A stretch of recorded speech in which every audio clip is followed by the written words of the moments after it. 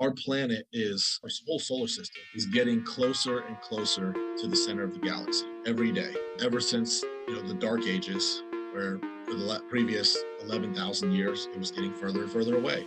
So things were getting worse and worse and worse. Now things are getting better and better. There's more energy on the planet every day than the day before. And that's going to be the same for like the next 10,000 years. What's happening is as we're moving into the Aquarian age, which is when the spring equinox happens in the sign of Aquarius, we're still in the Piscean age, which Pisces is two fish, bull. We're getting near the end of the two fish, the Piscean age. And so all of these dualities they're coming to the surface. It's like a detox. There's not really anything that we can do to stop it, and there's not really much we can do to make it go faster.